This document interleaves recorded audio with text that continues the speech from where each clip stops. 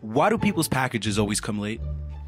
Listen, man, I'm just gonna be straight. This ain't the only package that I deliver. You're picking up what I'm putting down. Ladies. You're not the only one that's getting packaged. I know. Listen, man. We gotta stop somewhere else.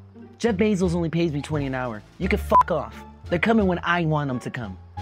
And like my boy said, that's not the only package we'll be delivering. Trust. There's lots of reports of missing or stolen packages. Can you speak to why this is happening?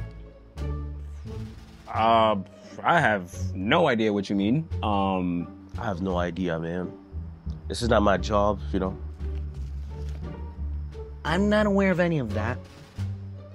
Some of my colleagues are not the safest of people, but you can't judge them. I haven't seen anything or heard anything about missing packages.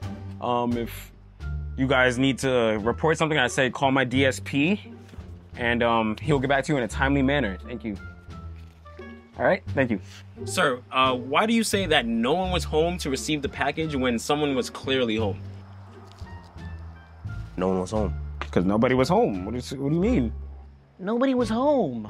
Nobody. You see how many boxes are behind me? These people might be dead, to be real with you. We just keep delivering. Nobody knows what's really going on. See all these flies and stuff?